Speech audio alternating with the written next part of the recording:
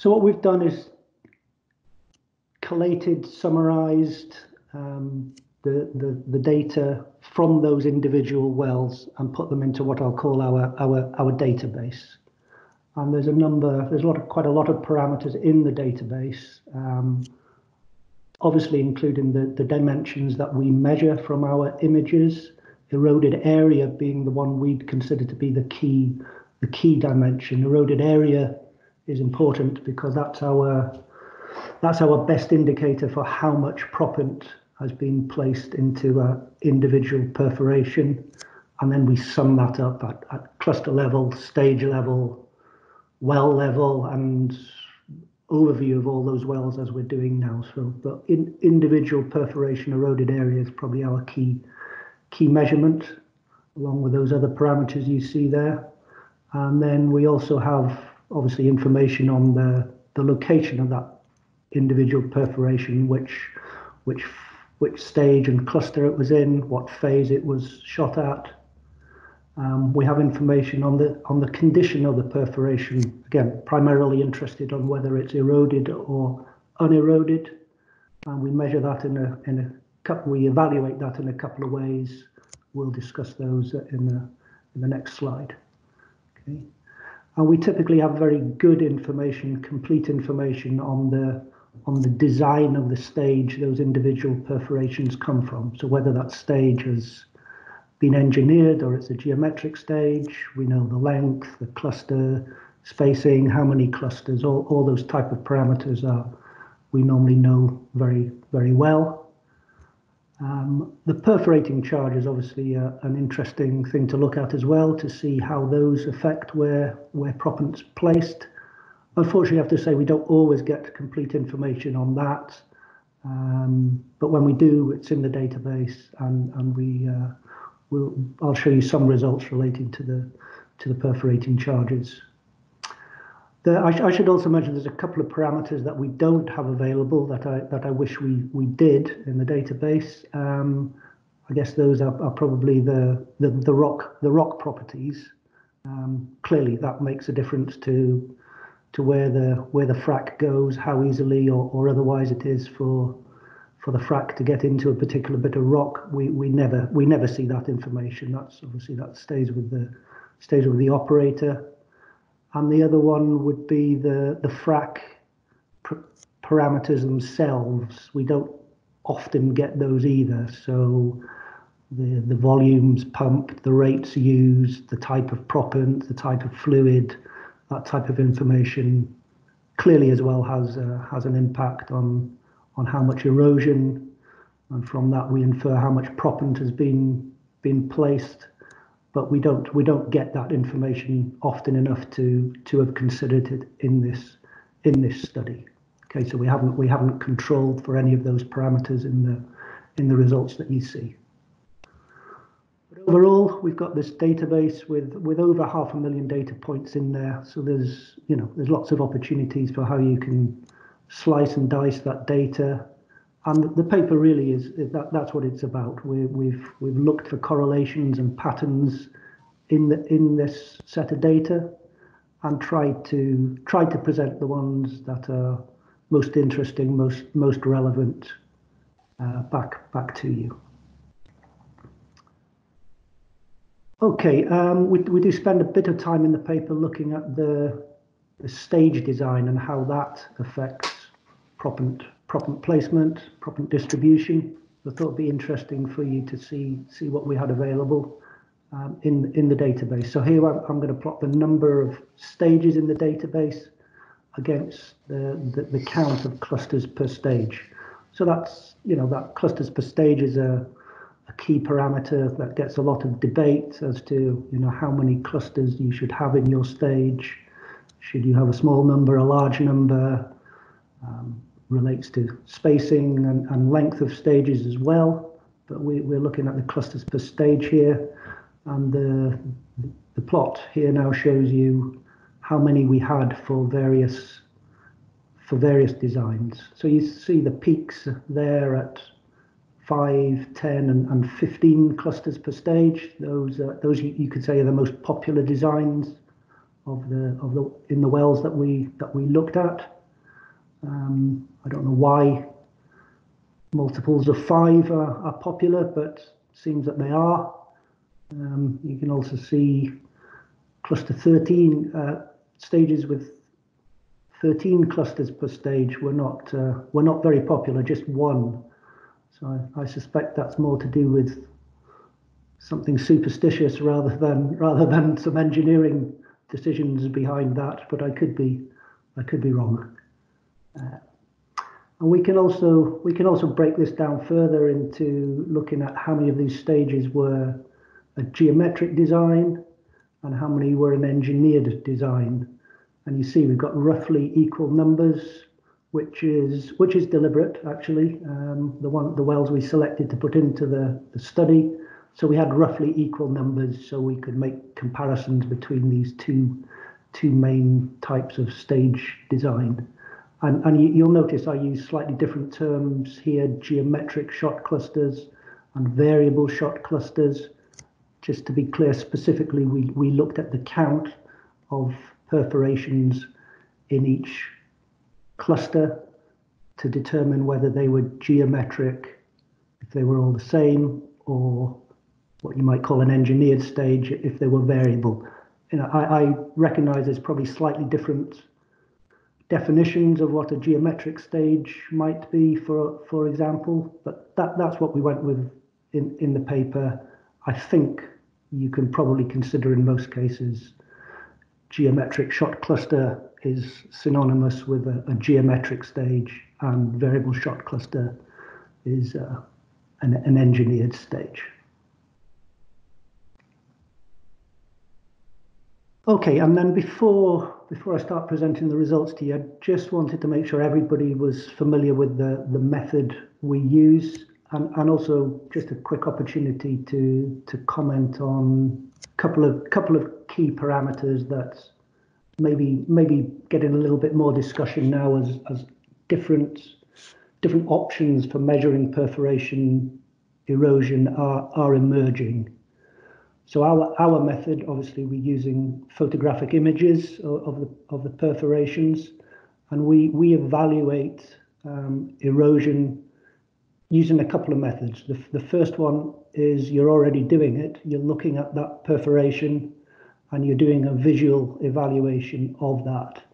So that perforation we would say was an uneroded perforation, and we can identify that. Let me get my laser pointer going here. No, didn't work. Here we go. So we can identify that a couple of ways.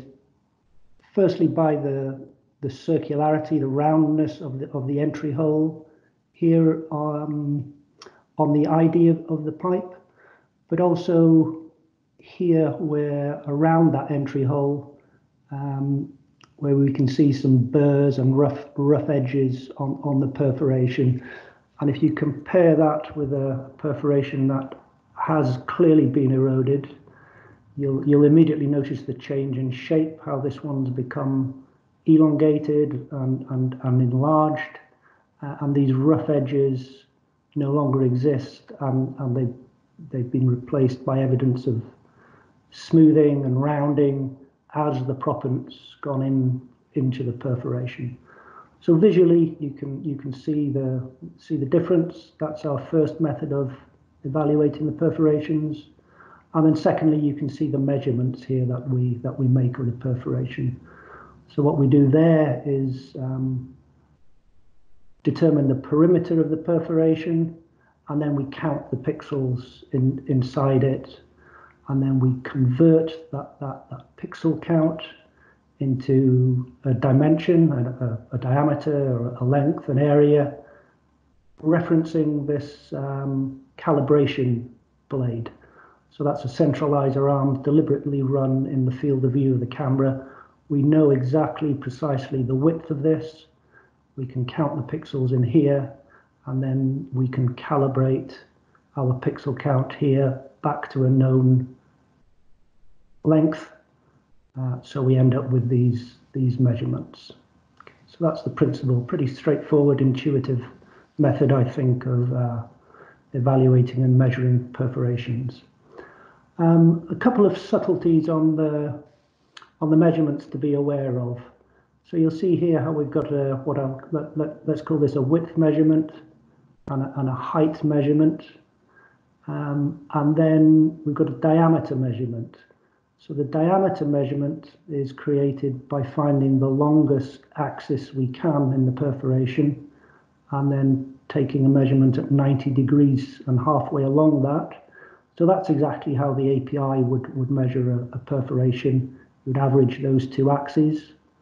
And you will see that the width measurement in a perforation of this shape is nowhere close to a diameter measurement. So we've got 0.43 on the width, 0.55 on the diameter, and 0.77 on the height here. So I'm making this point about the width is because one of the other technologies now being used to measure perforation erosion is essentially based on a width-based measurement, and that gives me a little bit of concern. So I'm talking here about ultrasonic measurements. Ultrasonic measurements have one clear, strong benefit in that they don't need the optically clear fluid that we require for images, so they can work in opaque fluid and less time is required to prepare the well for that type of operation. But their big limitation to counterbalance that advantage is they only measure width.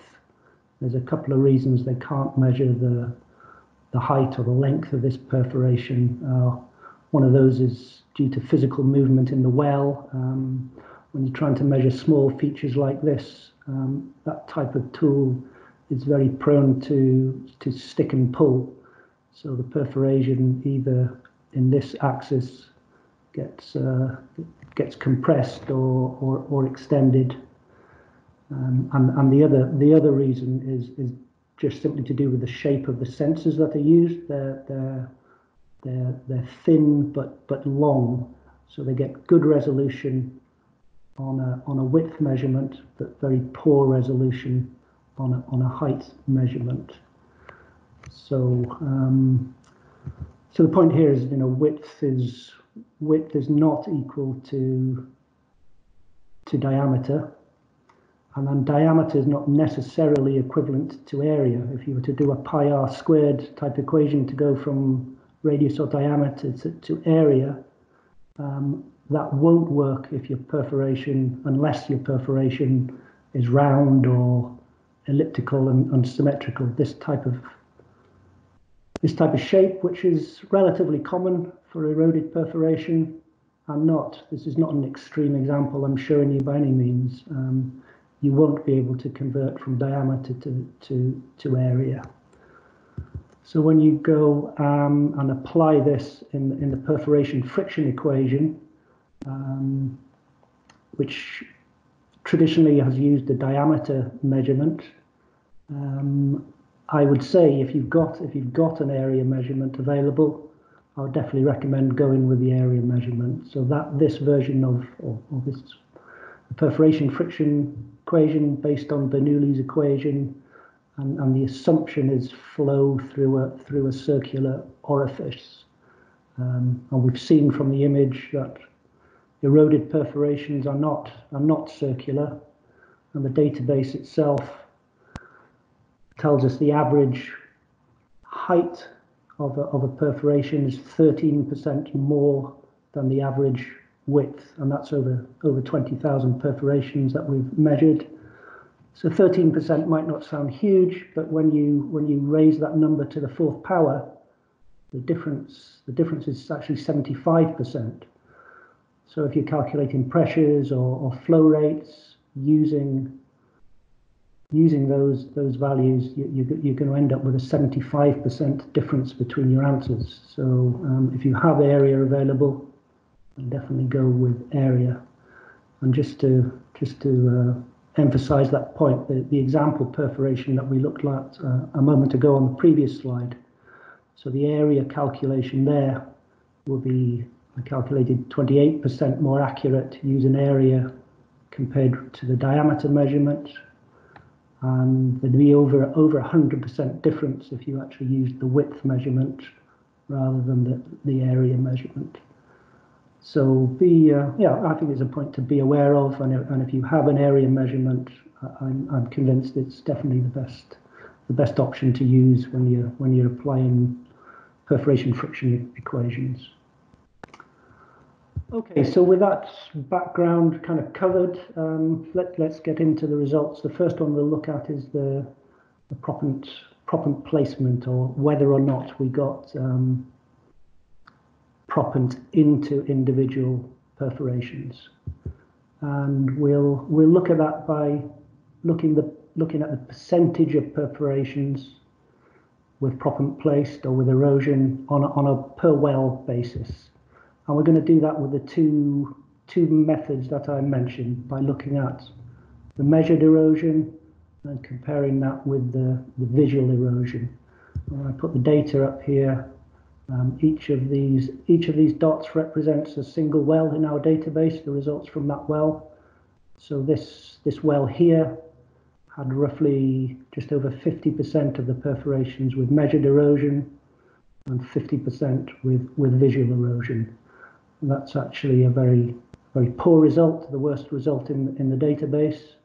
Where you'd like to be, of course, is up here, with 100% or close to 100% of your perforations with measured erosion and visual evidence of erosion as well. If you get that type of result, you can be pretty confident that all your perforations, all your clusters are at least getting proppant into them.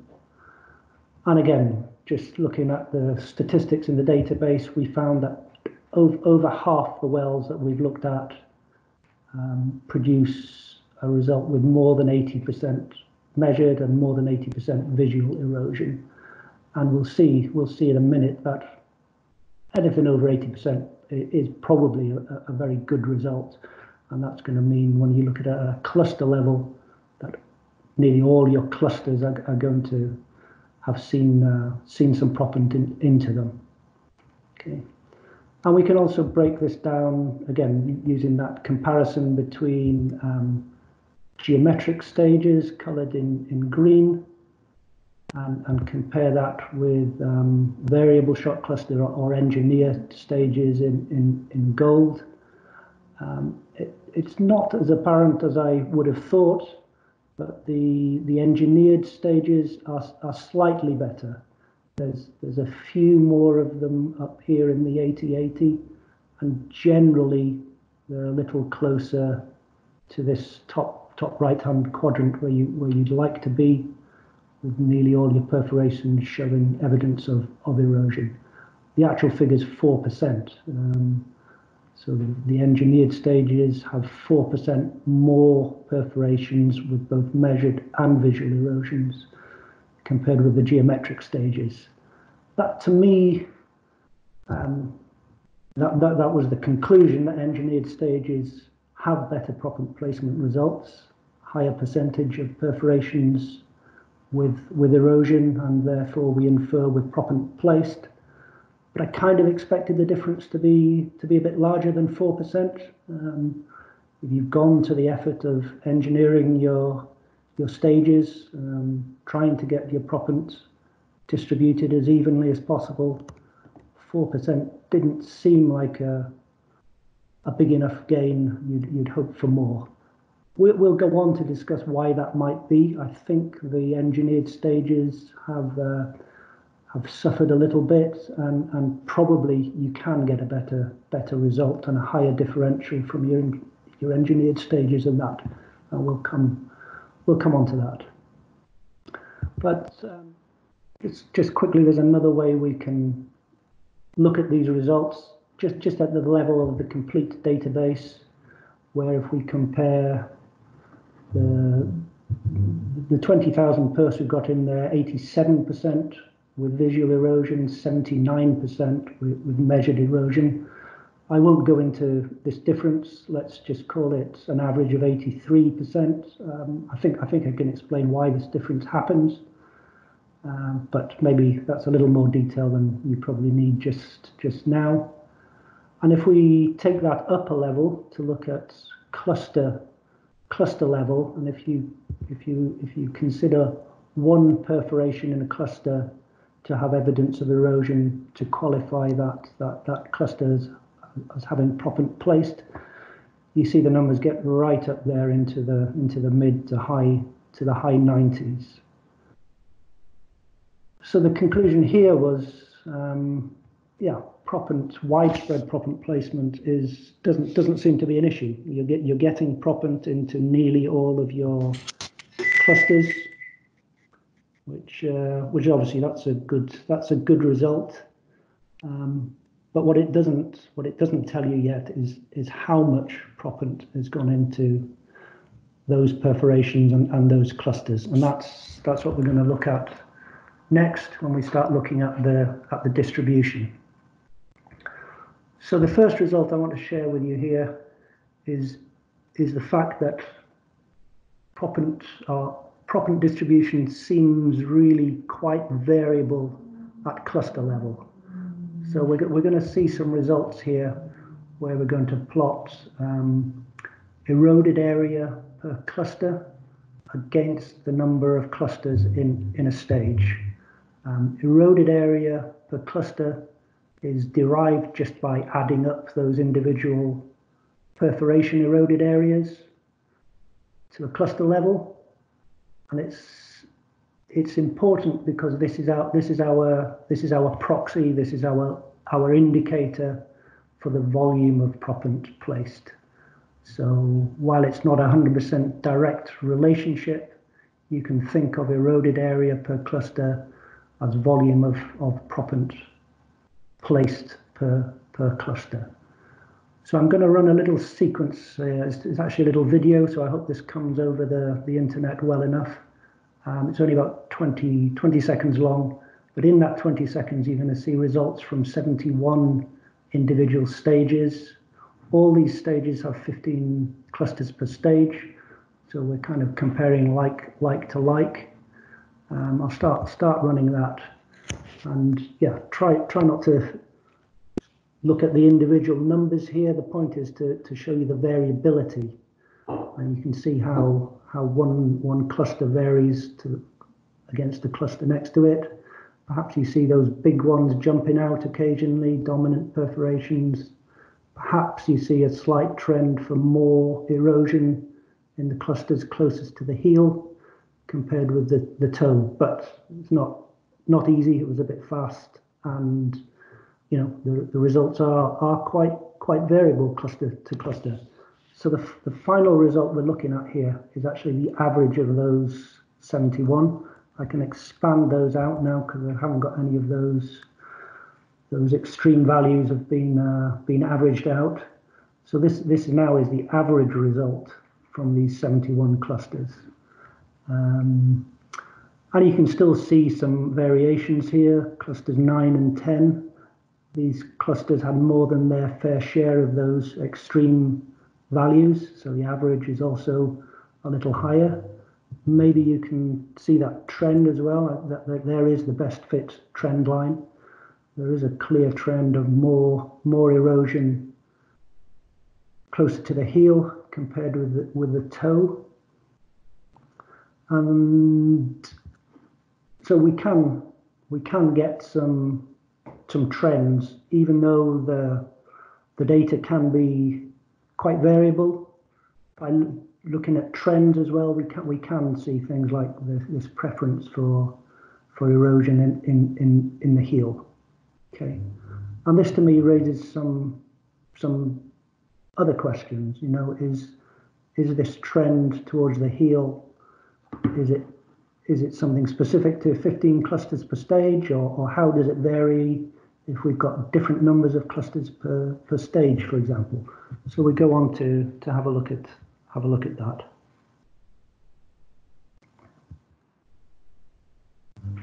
Firstly, though, we have to find a method of measuring this variability, and there's some equations you can use, standard deviations and stuff. I've been using those for a while, but I didn't find them satisfactory. And in the end, we came up with this really really simple method, I think, of what I call the heel-toe ratio. So this is simply a comparison of the eroded area in all the clusters closest to the heel of the stage compared with the eroded area in all the clusters closest to the toe. We just split the stage in half in the middle, and we have two halves, the heel half and the toe half. So it's a pretty crude measure, and it only allows you to compare heel to toe. It doesn't let you do cluster to cluster to cluster. But given the variability we have in the results that we've just seen cluster to cluster, I think if we could even things up between the two halves of the well, that would be a good step forward and a good start. And if we can do that, we can refine that measurement and make it a little more sophisticated. But heel to toe seemed to make sense for what we were trying to measure. So here's how we plot that. So we put in green the amount of erosion in the heel half of the stage, and in grey the amount of erosion in the toe.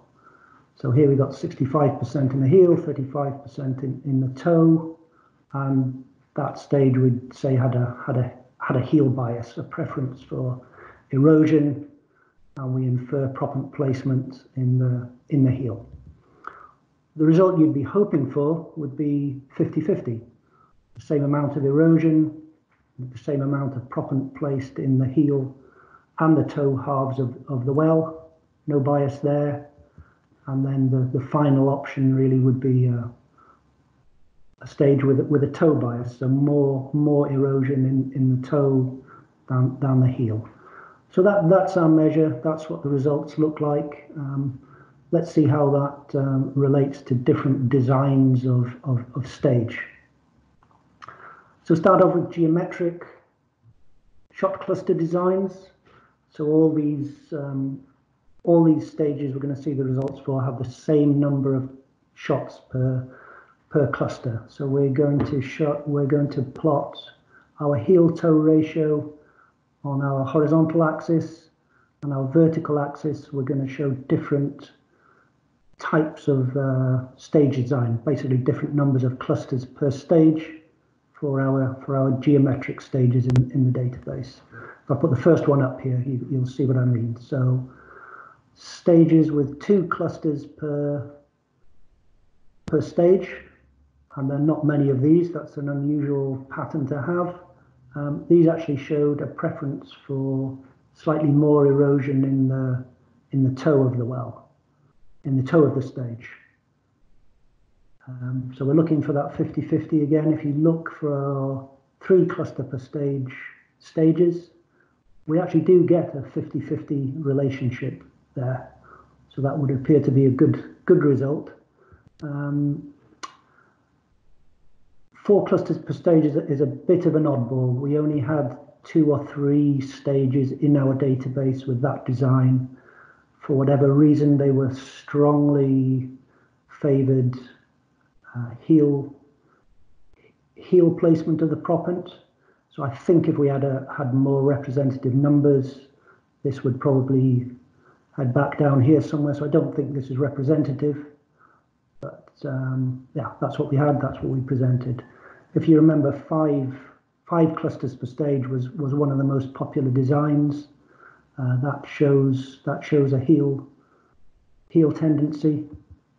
And we continue, let's go up to 10 clusters per stage. Everything we're seeing now has got a heel tendency. And we continue, we didn't have any stages with 11 clusters per stage in the database, so that's missed. As is our, where do we go next? 17 clusters per stage. Nobody tried that in the wells that we've been involved with.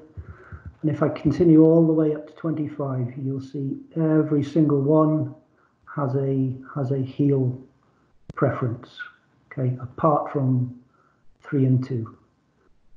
And again, we can summarize this in a different way. So this chart incorporates the results from 297 geometric stages. and where we were able to calculate a bias, 73% of those results had a heel bias. So that's pretty high number, pretty significant, I would say. And our average, our weighted average, so we're not over calculating for these stages where we don't have many stages in the database. Our average was 58% erosion. We infer proppant placed in the heel and 42% in the toe. So that's a pretty strong number, I would say. Quite a lot more proppant going into the heel of these stages than into the toe. So conclusion, for geometric stages, the heel bias dominates. If you complete your stages in a geometric fashion, you're likely to get more proppant going into the heel. Pretty straightforward conclusion. And we can do exactly the same for our variable shot cluster or our engineered stages. So same plot, heel-toe bias on the horizontal axis, different cluster count per stage on the vertical axis, and surprisingly, we get the opposite result. We start seeing preference for erosion in the toe of these. So most of these designs, not all of them, but the majority, have a preference for erosion in the toe. Okay, and again, to summarize that, 69% of the stages, I forgot to put the number here, but again, it was around 300 stages have gone into this chart. 69% had a toe bias, and the average bias was 55% of the erosion. We infer 55% of the proppant into the toe, 45% in the heel. So it seems like we've gone from a heel bias in geometric to a toe bias in engineered stages. I was surprised by that. I mean, the idea of an engineered stage is you get a more even proppant distribution, but that doesn't seem to be the result we get. We speculated, well, have we overdone this engineering? Have we overcompensated for our heel bias in the geometric wells and ended up with a toe bias? And we found a way of proving or disproving that theory that we had. And again, we're going to plot heel-toe bias, but this time against the additional number of perforations shot in the toe of a stage. So that's a commonly applied method to try and balance up your proppant placement.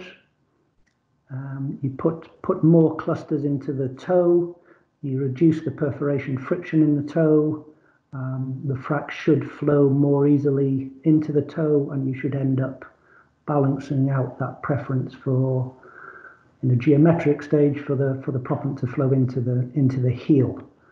So the first result I'm going to pop up here is for stages where there were 30 to 40% more perforations in the toe clusters compared with the heel clusters, and we actually ended up with quite a strong toe bias. 61% of the erosion was measured in the toe clusters.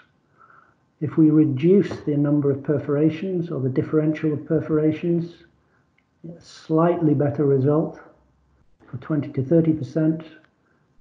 By the time we get to 10 to 20% more perfs in the toe, you can see the trends heading the right way. And if we get to up to 10% more perforations in the toe, when we do arrive at that 50-50 more even distribution of erosion and of proppant placement. And then just to complete the pattern, if you put the geometric stages in there as well, with no difference between the number of perfs, that's our definition of geometric in this case, we end up back with our heel bias. So we had the results here were from 97 different stages, almost 100 stages went into these results. All these stages had 10 clusters per stage, so we were comparing like to like. And I thought that trend was pretty convincing, and the number of stages, you know, had me believing this is something real we're seeing here. I wouldn't necessarily say it applies in all cases. We only did the calculation for 10 clusters per stage. The number of clusters may have an influence on it, and all those other parameters that we haven't allowed for, we haven't controlled for, may also have an effect as well. But for this specific set of results, then between 1 and 10% more perforations in the toe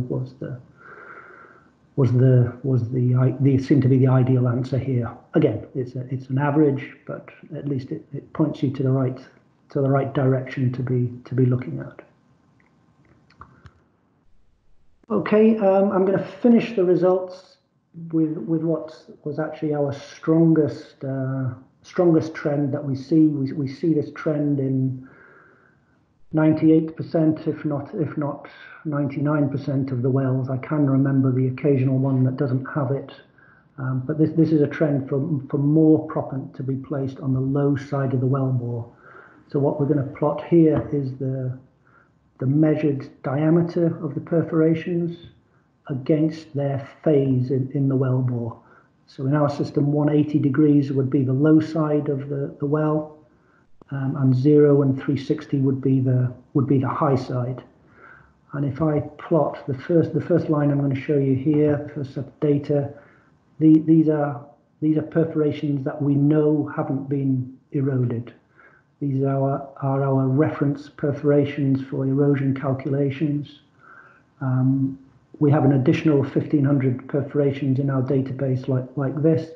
The data here is a little more noisy, only 1,500 perforations included. And I should say these figures include all varieties of perforations. So these perforations may have different nominal hole sizes. They will have different nominal hole sizes, but they're all grouped in together. So the data points here might come from 0.37, and here they might come from, let's say, 0.42 nominal ID perforations. So there's a little bit of noise on that. But if I put on the 20,000 post-frac eroded perforations, we get a much smoother line.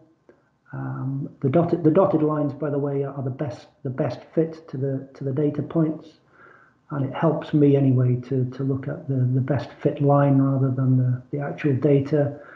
And on the low and high side, on the high side of the well at 0 and 360, you can see these numbers are pretty close together, and you've got a much bigger gap here. So of course this gap is the erosion that's happening from pre to post frac, and you can see you're getting more erosion occurring on the low side than on the high side of the well bore. So more proppant apparently going into the well on the low side. Myself, I think that's some kind of gravity effect on the proppant, but other people have different opinions. But what's hard to dispute is that that is the preference. So how are we doing for time? Yep, I need to wrap up. So just to move on to the conclusions then.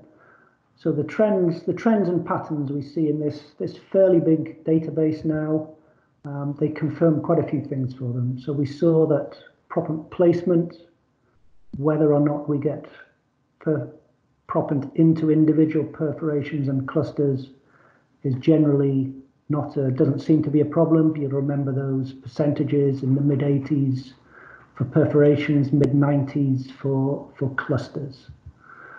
Okay, but we also saw the volume of proppant going into those clusters could be quite variable.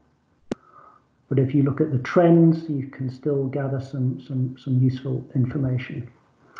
And we also saw that for geometric stages, that you are likely to get a heel bias in geometric stages. The figures were fairly convincing to me about that.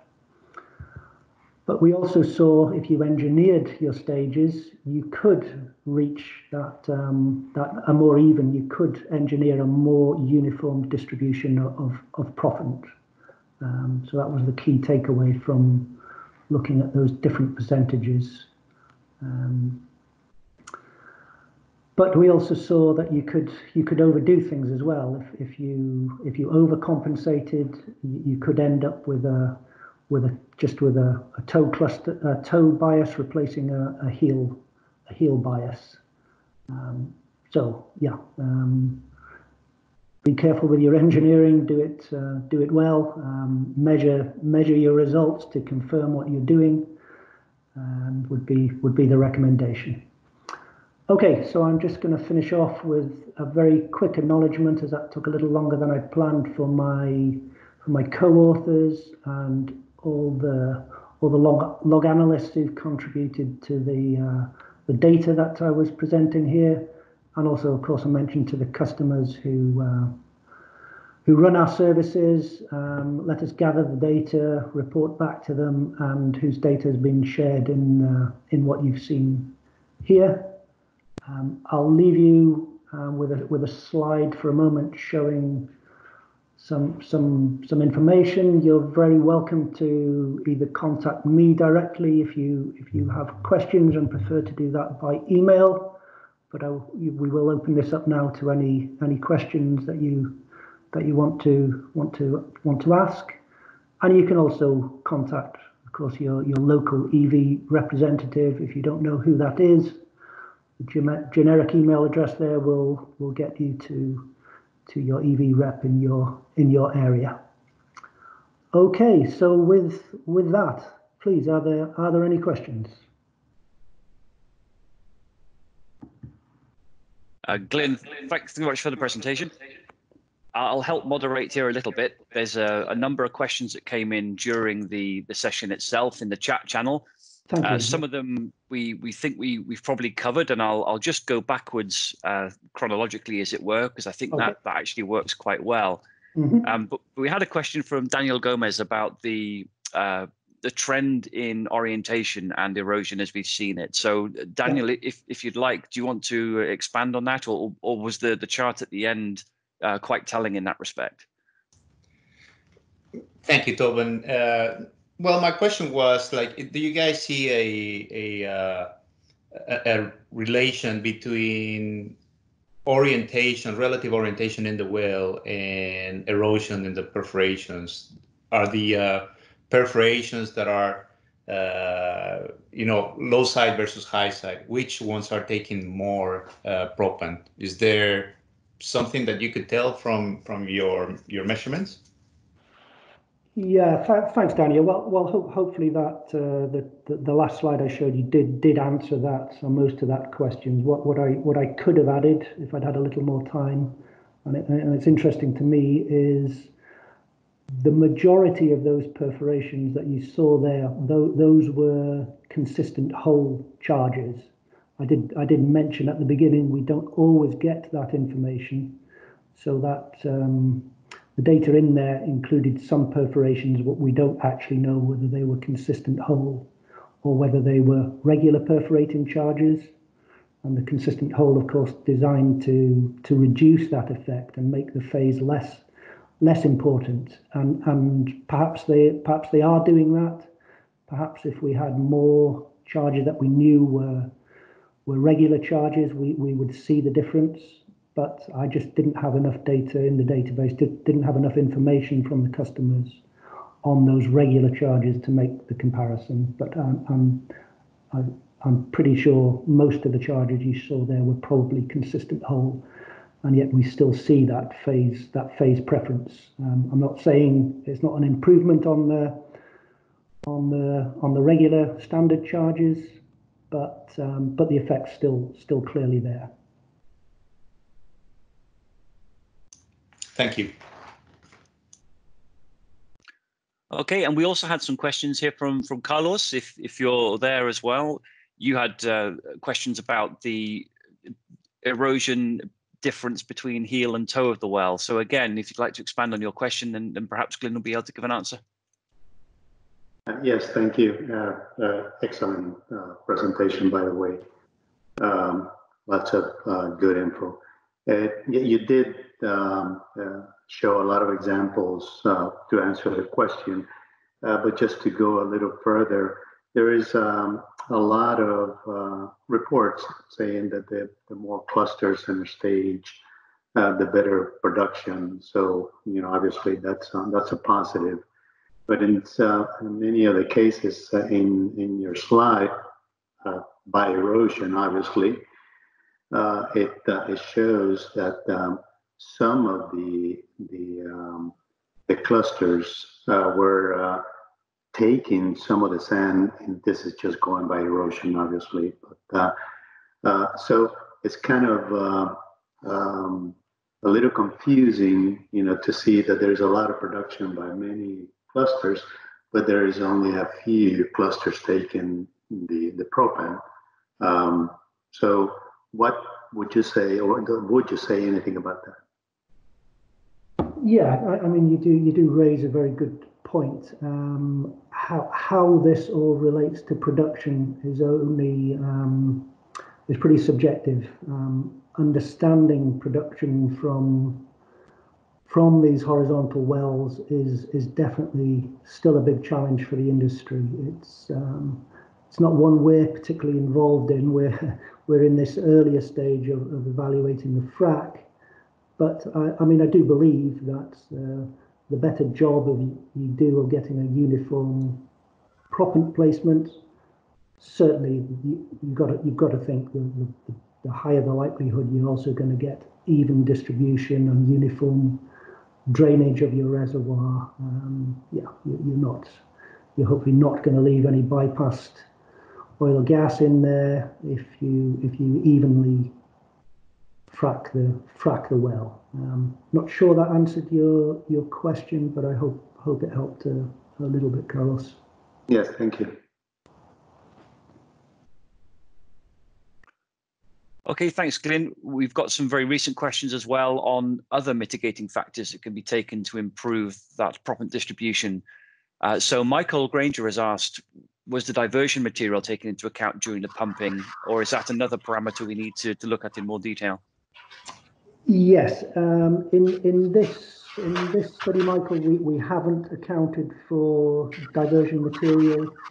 We've done that on individual wells with specific customers, but I have a feeling as well diversion material is sometimes one of those parameters we're not told about. So the customer may be using diverters, but don't necessarily tell us. So. But others do, and obviously we can focus in on that then in our results if that information is shared with us, and we can produce certain plots and charts that help them understand the effect of diversion material. But the general answer, no, we haven't taken that into account at least in this study and in the paper. But it's certainly something interesting to look at on a bigger scale in the future. Okay, thank you. Okay, as well, Glyn, we've got some good questions here about the performance, I guess, and the variation between standard and consistent hole charges. So have we got any comparisons from the data that we have, or is that one of the topics that we're looking to cover as we grow more and more analysis? Yeah, that goes back to my earlier comments about sometimes we don't get as much information on the perf charges used as we'd hope. Some customers just like to tell us it's the perf charge has a nominal hole size of 0.37. We don't learn whether it's supposed to be an equal hole charge, or how it's tested or where that number comes from. So I'm afraid we haven't been able to do as much on that as we would like. Where we have been told, or we've been told the type of charge, I would estimate in about 50% of the data. So of that 50% that we know, 90% of them are equal hold charges. So at least the perforation or the operating companies we're working with primarily use equal entry charges, and we don't have a full comparison yet against standard charges.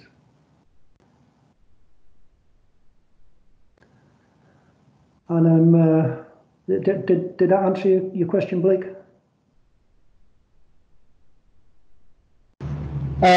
Yeah, I was kind of more interested in is now exiting. In base hole performance, basically holes that have been fractured, holes that we shoot either in the heel or holes that we've imaged before frac. Just measuring the variability of the so-called equal entry charges. Sorry, I'd misinterpreted your question. Yeah, I'd missed the point that you were talking about base holes. So yes, I think I can answer that in the positive now. So yeah, base holes, again, the 1,450 odd perfs I showed you at the end there in the last chart, the majority of those would have been equal entry hole charges, and the variability is let's say it's probably surprising to most people. I think the charge manufacturers don't do themselves a favor the way they advertise these charges. So they talk about variability numbers of 3, 4, 5% on these equal hold charges. If you go back and ask them what do they mean by variability, I'm sure they will tell you, but that's a statistical number they're giving you. It's the average of the standard deviation. So it makes a number look really small, 3, 4, 5%, but it does allow for quite a big variation, 15, 20% difference between the largest and the smallest hole. So I think their marketing and their method of communicating what the variation here is could be better in my opinion. Yeah. So dig in with your manufacturers and your charge suppliers what those numbers actually mean, and you'll see there's a bigger variation than they, I think, want you to believe, and we certainly see that variation in the base holes that we've looked at.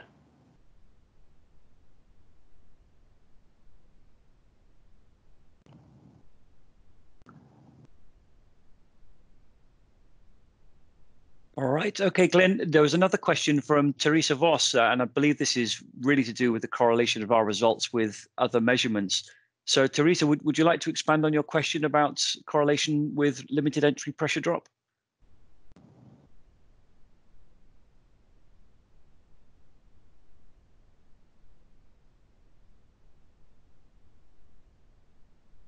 No. Okay. Well, Glyn, okay. Do you have any comments or observations regarding that subject? Yes, I can make a comment, although there's someone else on the call, or at least there was to begin with, who's much better placed than me to comment on that. So I'll probably refer you to a different paper there, Teresa. Paper where Dave Kramer was the main author, looks at this in quite a bit of detail. We co-authored that with Dave, and in that paper we did make that comparison with, you know, what we were getting from the perforation images against the pressure calculations. Yeah, it's a really interesting read. That was one of the most popular and interesting papers from 2019 hydraulic frac conference. So if you haven't read that one, I can't remember the number of the paper. If Dave's on the call, maybe he could help. type that in for us. Otherwise, happy to let you know the number of that paper, Therese, if you want to have a closer look.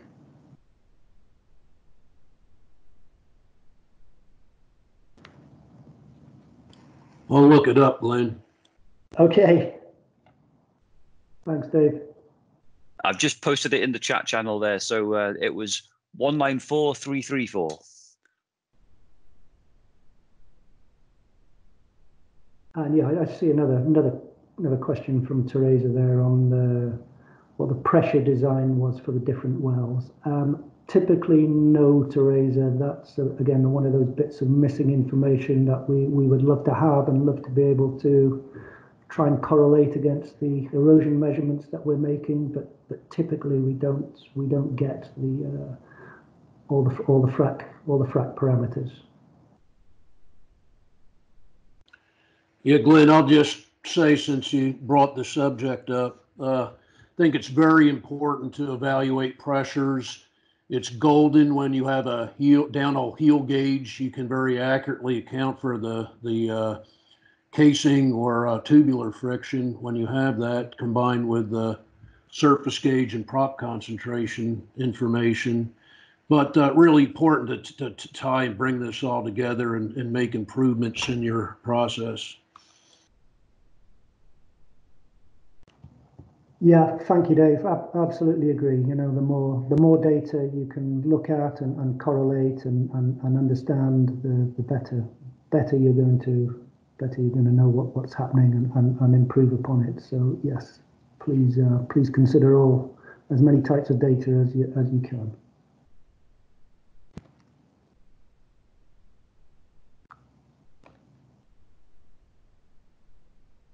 Question from Chris there, Tobin. Did you get the first part of the question, confirmation bias? Or I can scroll up and try and find that. Yes, I have it here. Is actually, Chris, are you still on the call? Would you like to take that one directly? Yeah, sure. Can you hear me? I hear you, Chris. All right, great. So yeah, my question was about slide 9, which was a scatter plot showing where you had visual and I think measured erosion. And on the chart, you were saying something like, I think, let's see if I wrote it down. Most of the stages were actually seeing evidence of erosion, and or most of the clusters. And my thinking was, you know, if you're a company that's investing in downhole imaging, you're probably already pretty invested in good perforating practices. So we're probably seeing, I think, the best this data can possibly, well, I don't say the best it can possibly be, but a data set that's biased towards excellence. And your quote unquote average operator that maybe doesn't acquire this data, probably the data doesn't look as good as this, is my guess. Any sense for that, or what kind of improvement you see in this performance with customers who do multiple jobs with you? Yeah, that's an interesting one. Yeah, I mean, I would say our data set is probably not representative of the industry. The operators are working with us and using this and other diagnostic methods. You know, they're clearly trying to change stuff, trying to improve stuff. So they may be trying different things that the rest of the industry isn't trying or isn't measuring. So they may have different practices and procedures that they apply. So yes, our data probably does reflect that they're likely to be doing different things. And on that question about operators that we've worked with, yeah, there's one operator immediately there's more than one, but yeah, there's one that we've done a series of wells with, and it is a perfect case study. I'm trying to persuade them to write a joint paper with us, because yeah, that they clearly show the progression of relatively low percentages of perforations and clusters initially. They had strong heel biases. It was geometric stages in their first wells, and then they started making the changes that we've discussed in the paper today. They moved to engineered. They did some experimenting with extreme numbers of additional perforations in the toe, and occasionally extreme numbers additional in the heel, which is very unusual. And they just wanted to prove they could control the distribution, and we did see all that in results. And yeah, I would say they've definitely made progression, and now are getting better fracs because they've run the diagnostics. Ours being one of those diagnostics. Yeah. Yeah, we're not that company that you're talking about, Glyn, but I'll say your Evie's recommendation to shoot base holes. We've done a lot of that, and we've seen fascinating information on the variability from vendor to vendor. An equal entry hole charge, that's just a marketing term, and you've addressed some of the issues with that very well in your previous comments. But yeah, we're doing things as a company quite differently based on our looking at the base holes and their variability, and not just by vendor but by position in the well and the inclination. So we've changed our we're in the process of changing our perforating processes significantly based on this work.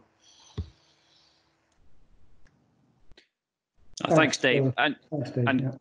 And Glyn, as well, just to round out this subject, we had a question that relates to that from Freddie earlier on, just to give some idea of what the percentage of perforations that we analysed where there was neither any evidence of visual erosion or measured erosion. And perhaps, in that context, you might be able to give some indication of the improvements as a percentage that operator took on that journey. Yeah, for the example I was just referencing,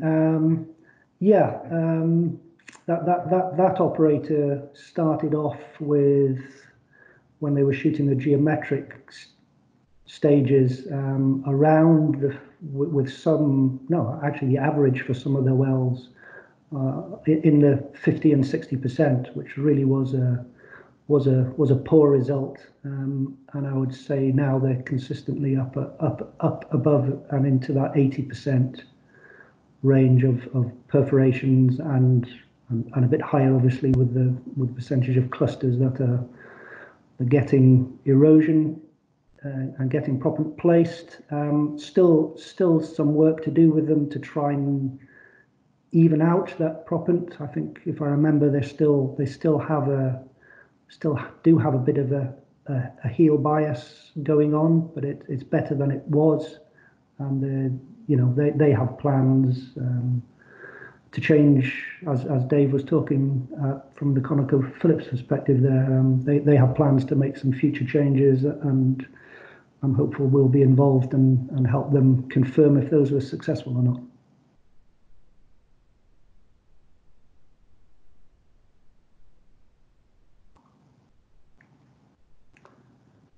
Okay, thanks, Glyn. I think we're getting close to time now, and I'm also aware we put together a little questionnaire that we sent out prior to the meeting. For anyone that hasn't filled it out, please do it retrospectively. It'd be great to get the information in there. But if you'd like, Glyn, we can take a few moments just to share the results of that, and maybe that will spark a bit more discussion. Yeah, absolutely. You should be able to share your screen now if you're going to do that too. Indeed. If you just confirm that that's come through. It has, yep.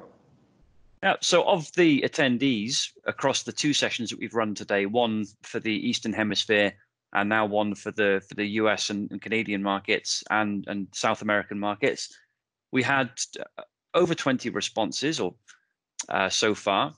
And we can see that for the first question about perforations types used, there's a lot of geometric designs. Some operators are using a mixture of the two, but very few are outright in the engineered camp just yet.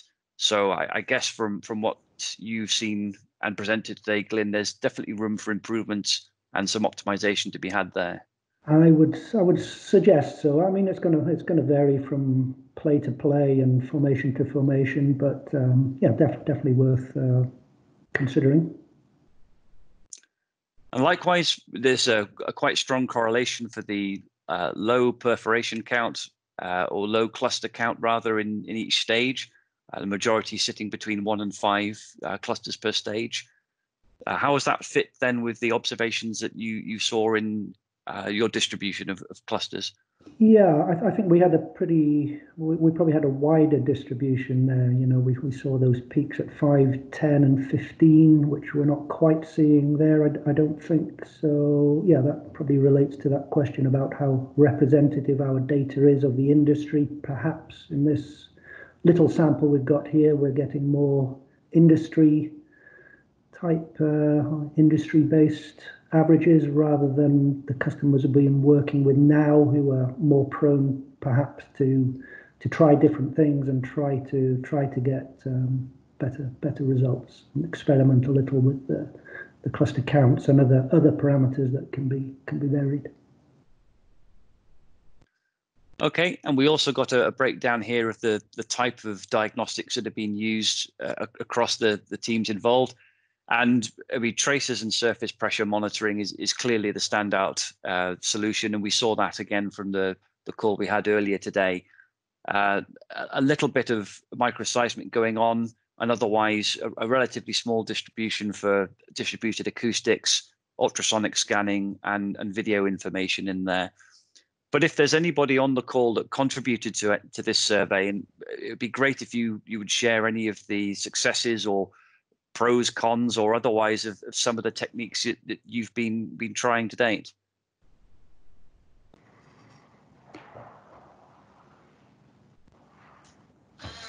This is Chris Jenkins from Chesapeake. We've tried the sealed wellbore pressure monitoring that Devon Energy spoke about at Hydraulic Fracturing Conference in February in 2 different basins, and we found that that was beneficial for helping us understand our perf efficiency with different limited entry designs. Yeah, that's interesting, Chris. Yep, yep, that was a good paper, and it showed the benefits, and it's good to hear it confirmed by another operator.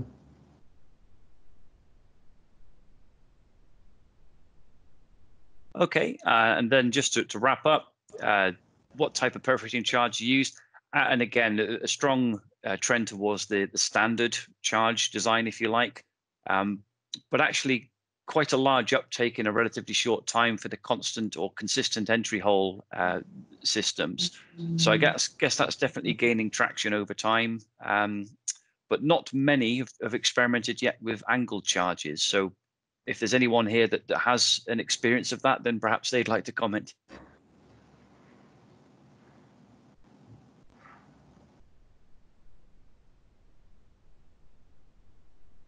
Nope, we didn't get that one person on, so not to worry.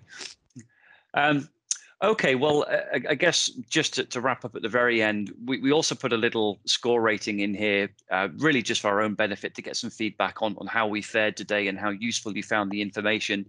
If there is anybody that hasn't filled out the questionnaire yet, but would like to just take a minute or two to go through it, that would be fantastic. And any comments or notes that you want to drop us, then please do. As Glyn has said, we're here to help. I should say that if you visit our website, there's 2 very, very useful things on here on the homepage. Firstly, you'll get a nice friendly face from your local sales representative, and you can contact them as a first port of call to get any extra information. But also, we regularly post a video update on the activities and services that we've been running.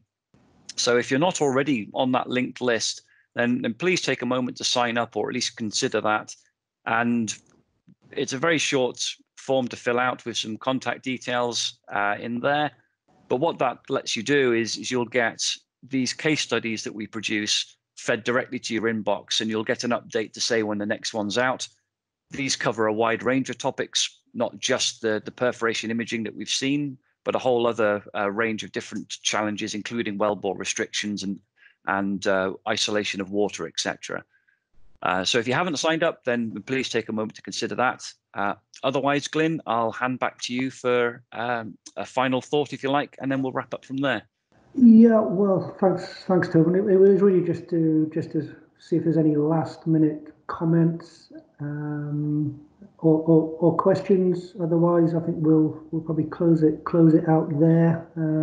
As I said, please contact me at my email address that I was showing for a while if you'd like to ask me something or otherwise. Yeah, thank you very much for participating. And I hope that you all stay safe, and we're back to normal working sometime soon. But many thanks for joining us. It was really appreciated.